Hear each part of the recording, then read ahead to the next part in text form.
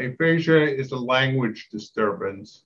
It really is a problem with either comprehension which is understanding of language, whether written or verbal, or expression, getting the words out.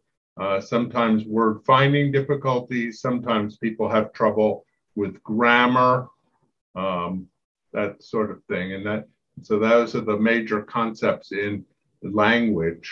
And so aphasia is a language problem. It can be due to many different things, most commonly stroke, but brain tumors, infections, or degenerative conditions such as Alzheimer's or related disorders can also produce aphasia.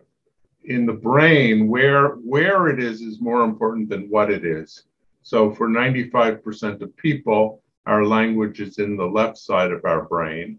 So then you have to say, is there something impacting the left hemisphere? Does he have a tumor? Does he have a stroke? Did he have a bleed? Or is it a degenerative condition such as frontotemporal dementia or Alzheimer's disease? Treatment is, first of all, is the underlying condition, identifying that. Second, speech and language therapy is important for maintaining communication strategies. So aphasia itself comes in many different types and flavors, some of which are more impairing than others.